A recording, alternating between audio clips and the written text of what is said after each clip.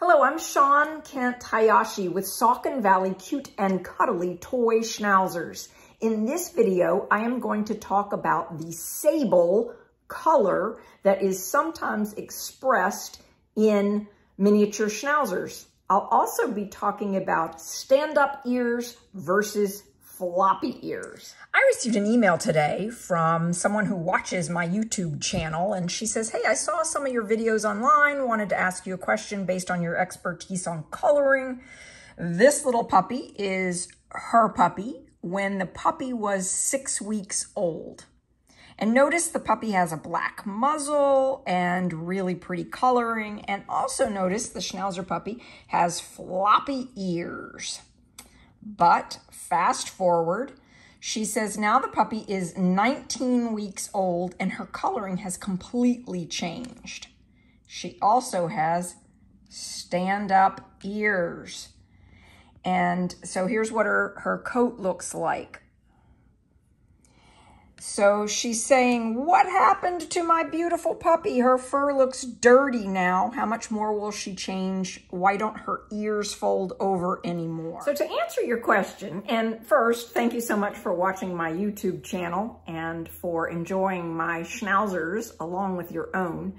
You indicated in the question that you knew you were buying a sable colored schnauzer. Before you buy a sable colored schnauzer, please do a Google search. Just go right into Google, type in sable colored schnauzer, and then click the images button. And what you're going to discover is that sable colored schnauzers change their coloring tremendously before they land on their final color. It is likely that this little girl that we just saw the photos of will lighten up, whiten up to the point where she is just silver later in her life. But she is going through this phase where her coloring will change quite a bit. Here's just an example of what you're going to find when you do a search for images for sable schnauzers. Lots of different colors. So here's one with the dark mask, and then you can see it lightening up. But you can see that the colors are going to change pretty dramatically. Here's another example of this. Using EMBARK, the DNA company that I use, I can look at the traits of my dogs, and it is the A locus right here that determines sable. And so the A locus controls switching between black and red pigment in hair cells, but it will only be expressed in dogs that are not little e at the E locus. In other words, we call this recessive red. Dogs that are KY. So sable, also called fawn dogs, have a mostly or entirely red coat with some interspersed black hairs. And this sable will lighten out very dramatically, potentially, over time with schnauzers. The person who sent me the question sent this photo of her dog with stand-up ears. And this is what it looks like when a puppy has inherited the genetic trait for stand-up ears. And this is what the puppy looked like when she got the puppy. So stand-up ears versus floppy ears. Some people have a strong preference one way or the other. They want floppy ears or they want stand-up ears. And when I talk about stand-up ears, I'm not referring to cropped ears. I'm talking about a genetic trait that has the ears stand up like a rabbit. All right.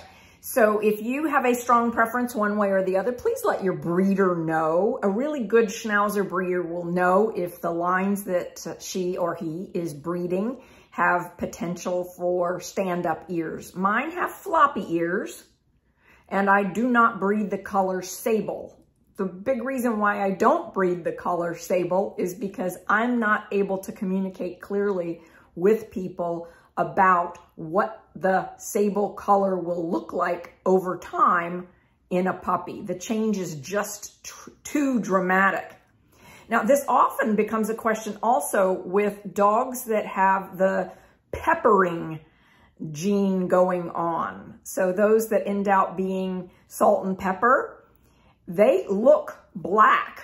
They look very dark when they are born. And when they are puppies going home to new families, they don't look at all like what they are going to look like as adults. So if you're wanting a salt and pepper gray, that very traditional looking Schnauzer, please make sure you do your research and understand the photographs of what a Schnauzer puppy looks like at 6, 8, 9, 10 weeks when you are buying that puppy versus what it will look like when it's full grown. Please talk to your breeder and ask lots of questions to make sure that you fully understand that you are getting exactly what you want.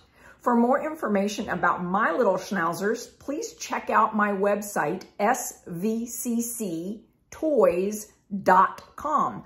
That stands for Saucon Valley Cute and Cuddly Toy Schnauzers. That's my website. And thanks so much for joining me here on YouTube. Please give it a thumbs up if you found value in this video, and I have lots more videos. In fact, you'll find this video is in a playlist related to using EMBARK DNA for breeding dogs. So for example, if you were thinking about breeding a Sable dog, I want you to understand what the possibilities are in the colors that you would get when you breed a Sable dog.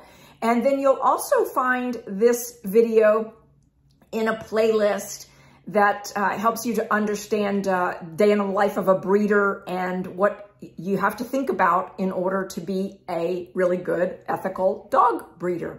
Again, thanks so much for joining me here on my adventure in creating very healthy, beloved family pets. To be continued. See you in the next video.